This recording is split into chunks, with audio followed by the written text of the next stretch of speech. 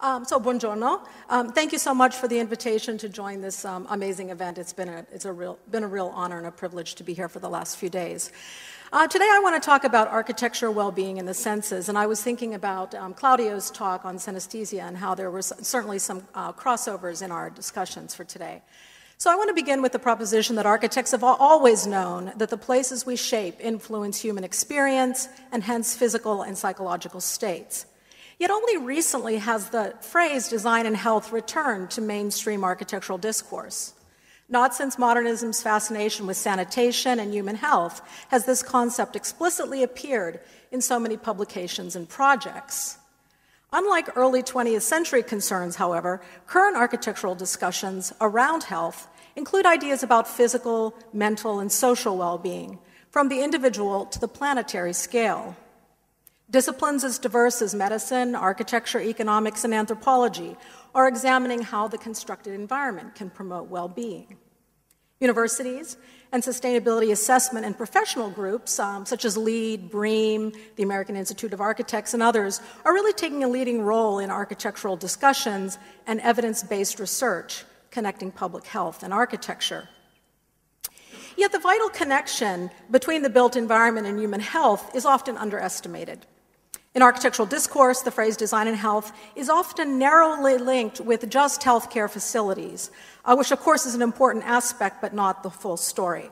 So a visitor to the AIA Knowledge Community website for the Academy of Architecture for Health might rightly assume that health for architects is limited to the design of medical facilities. And I would like to make the proposition that what about all the other areas where design intersects health and well-being? From sustainable urban design to environmental justice to all forms of aesthetic delight and beauty. So this example from the website indicates the clear positioning needed for universities to become central to research, practice, and public discussions of design and health. At a recent summit in the United States, the U.S. Surgeon General Boris Lushniak explained, and I just wanted to quote him, I'm going to slide behind here, health needs to be part of the design and planning language and a natural aspect of the process, so that in asking, what are we building, we are also asking, what's the impact on the community's health, and what's the impact on individual health? In reference to the World Health Organization's 3 facets of health, physical, mental, and social well-being, Lushniak insists that the largely unmeasurable facets of mental health and social well-being are essential considerations for architecture, and that's really the kind of what I want to focus on today. I would also argue that by building on current sustainability theories that link equity, economy, and environment, design and health efforts can develop a holistic agenda that will reach a broader constituency and create more healthy places. So let's examine some examples of spatial, formal, and material strategies that are used in contemporary and traditional architecture to promote all 3 facets of health through the bodily senses. The ability of architecture to encourage reflection and even contemplation is an important part of this larger discussion. Research from several disciplines has proven that designed environments can help to relieve the stress of contemporary life, and that sensory awareness and mindfulness can positively influence human health. While there are skeptics, it's time that we acknowledge architecture's important role. I wanted to draw on a quote from architectural theorist Juhani Palasma to frame my discussion today. Palasma writes, "The real purpose of architecture is not to create aestheticized objects or spaces, but to provide frames, horizons, and settings for experiencing and understanding the world, and finally ourselves." So drawing on this, I'd like to propose 2 questions that we might ponder today, and I'm sorry, these are kind of small. What design strategies can effectively promote health and well-being in architecture? And what approaches might connect us with self, community, and even the vastness of our world? Now, there are many ways that we could discuss this, and I'm just going to focus on 3 concepts that I think can be particularly helpful. The concept of interiority, of the framing of nature, and of either heightened or reduced sensory qualities. And these include the tactile, oral, and other visual qualities. Now, along with architecture designed to support ritual, such as churches and temples and so forth, there are powerful secular places, such as this thermal bath by Peter Zumthor, which are able to disrupt habitual thought and blasé attitudes to deepen awareness of place and even foster reflection. Such environments go beyond supporting human need to fill our emotional, intellectual, and spiritual aspirations. Of course, we know that heightened awareness is dormant for many today. Our senses are bombarded with relentless and aggressive media images, ever-present traffic noise, and uniformly lit fluorescent spaces that disconnect us from the diurnal cycle. And we heard about that in a few previous talks. Our homes, offices, and hospitals certainly need not be this way. Architecture designed for health can ameliorate these conditions and increase awareness. I think we're all familiar with places that can achieve such an effect. For instance, think of architect Le Corbusier's chapel at Ronchamp, where he describes his design intentions in this way. I wanted to create a place of silence, of prayer, of peace, and of eternal joy. Now, this is a Christian church, but I would argue that creating a place for eternal joy is really a good goal for any building and needn't be limited to this type of sacred space. Drawing on the essay on the transcendent in Landscapes of Contemplation, Heinrich Hermann discussed 3 paradigms for how a contemplative state may be elicited by an environment. In his first paradigm, he talks about this perceptual linkage between each individual and the cosmos, or that thing beyond ourselves, whatever word we want to use to describe that. For instance, Louis Kahn's Salk Institute, I think, is a good example. This is a medical research building. What could have been a banal lab building amidst a sea of parking is a place that draws people into a relationship with the sea and the sky beyond. It's even a place where people come to celebrate marriages and other significant events at a medical laboratory building. In the second paradigm that I'd like to discuss, there's this idea of an inwardly oriented space which creates a sense of sanctuary or refuge.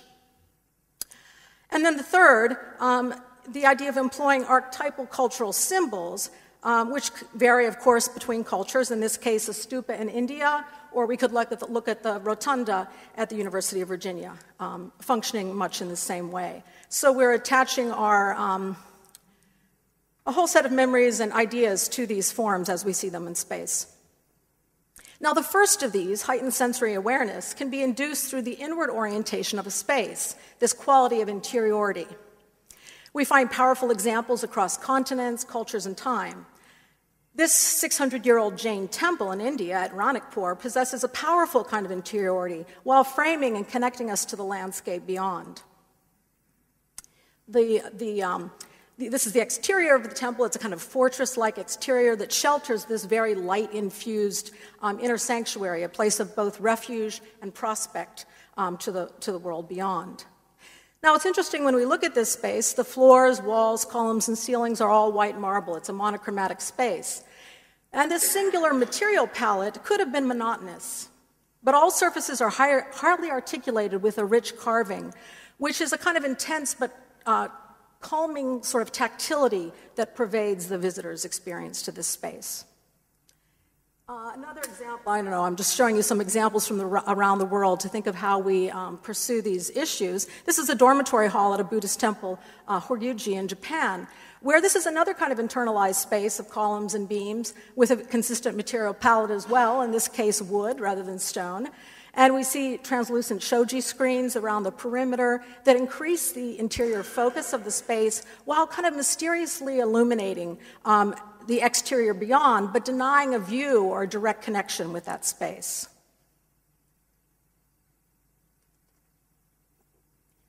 Now, these kinds of approaches we can find in contemporary buildings as well, and we do. Here's an example of a Mandela Zen Center in New Mexico in the United States, where architect Pradok Frayne used long-span wood construction to create a new meeting hall that employs similar strategies for quieting a space. Interiority is reinforced with a kind of limited material palette, with geometric clarity, with luminous walls with a central focus. At the same time, a very simple, unassuming exterior with broad eaves, natural materials, translates a traditional Buddhist temple, but in a very abstract kind of way. And we find that materials such as heavy rammed earth, which are specific to that place, and we've heard a lot about where materials come from, I think, over the course of this conference, rooted to New Mexico, but at the same time refer to Asian traditions beyond. And then I think finally this idea of light and how light can be managed in a very direct kind of framing of view, but also in this way of creating a kind of ethereal condition beyond. And now I just wanted to show you one more example of this argument about interiority, which is a recent project at Northeastern University in Boston, which is an interfaith chapel or meeting space, which can be configured in different ways for different groups. But essentially, it's in the middle of a really banal academic building. But through the use of light and specific materials is able to create a contemplative environment. Here's another example. So this room has no access to natural light, but it's able to, in some way, connect us, I would argue, to, well, maybe largely through this also small oculus, to the notion of the world beyond ourselves in this space. We see a lot of oculi in Italy, and so I wanted to kind of talk about these oculi, hole in the ceilings, like in the Pantheon, where we have oculi, windows, apertures, other ways of framing the exterior world, whether that's the sky or the view of a landscape beyond. These are two examples of recent medical facilities. One is a Maggie's Center. This is one space within that, designed by architect Rem Koolhaas, and another one in Scandinavia, which also uses both views beyond the forested landscape, but also this kind of ephemeral quality of bringing light in from above through oculi and different kinds of apertures.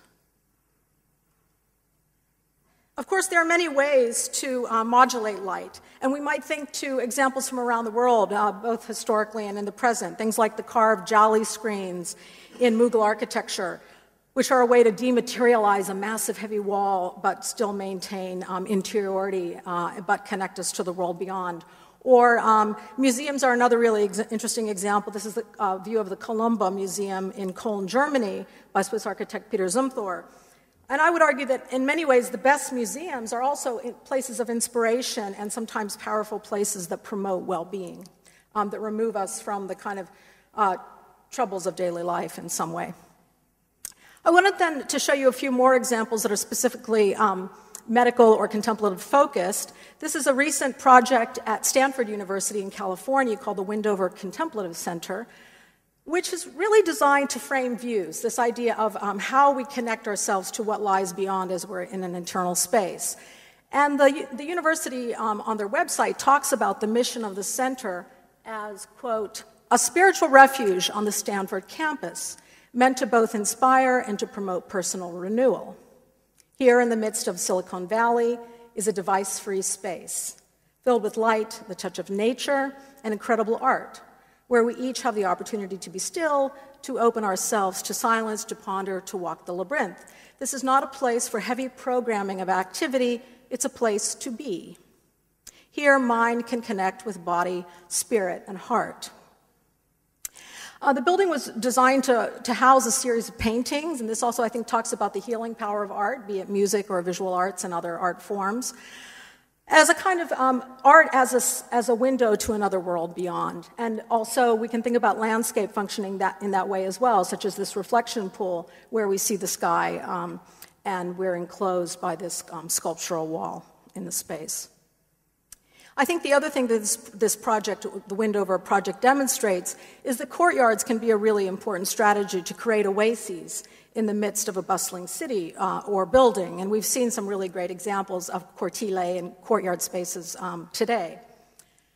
Here's an example. Well, does everyone remember this? That's where some of us were in Padova the other day, Palazzo Bo.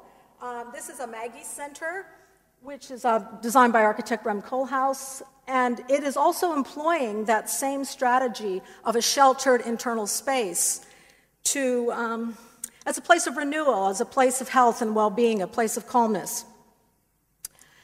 The So I guess I'm arguing for also the kind of spatial protection of spaces like this in buildings, and I wanted to show you a few examples of other contemporary healthcare facilities that work in this way.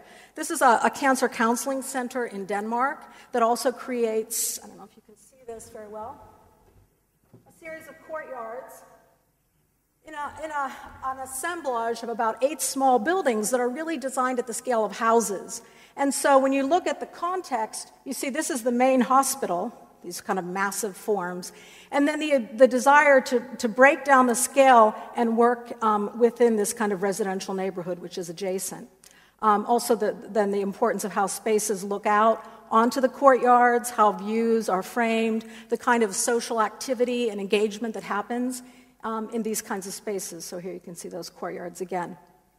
And that, I would argue that at least in my experience in the United States with hospital design or a lot of medical facilities, it's just the sheer bulk of the buildings and the lack of access to external light and air and garden space that's one of the kind of most urgent problems that we need to solve. I have a couple other examples of buildings that have not been built, but one is under construction. This is a new children's hospital in Zurich, which is a 3-story building, so it's designed to be very low, but it's arranged, it's basically a giant rectangle, but has a lot of courtyards cut out of it. And so it's kind of like a Swiss cheese approach, where within, this is a technical term in architecture, we also have cheese grater buildings, by the way, but where each of these courtyards has a different quality and different activities are happening, sometimes targeted towards staff, sometimes public spaces. But it's a way to take what adjacencies that often have to happen in medical buildings and still allow light and air to enter those spaces in different ways. And then just one more example from the same architect. This is another hospital design called the Forest Hospital by Herzog and de Meuron in Denmark. And here it's that same idea of creating external spaces, but rather than creating small singular ones, literally shaping the building to then create one essentially large courtyard which has smaller spaces as part of it. So that as you walk through some of these spaces, you're seeing light on both sides, the outside area and the inside area. And I'm just showing these as kind of inspiration for how we can really rethink these buildings and landscapes. And we saw some great examples of garden spaces on the first day of our conference. And sometimes maybe space constraints don't allow that approach to courtyards, but it's also possible, this is another project in Scandinavia, where these kind of massive bay windows in the dining area of this hospital or rehab center, which you can kind of see in plan, allow people to really feel like they're projected out into the forest and not contained within this oppressive kind of volume.